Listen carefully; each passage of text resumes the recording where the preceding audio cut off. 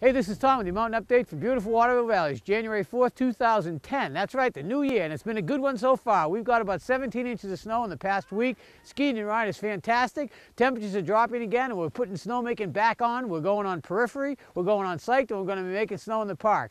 The weatherman is also saying that there's going to be some flurries and snow during the course of the week. We might pick up another 2 or 3 inches by next weekend. So things just keep getting better every day. Snowmaking temperatures are great. Skiing and riding is fantastic. So come on up and enjoy it. If you want to check out these video snacks and all kinds of other great stuff, go on to waterville.com where you can catch our blog and also connect to the YouTube.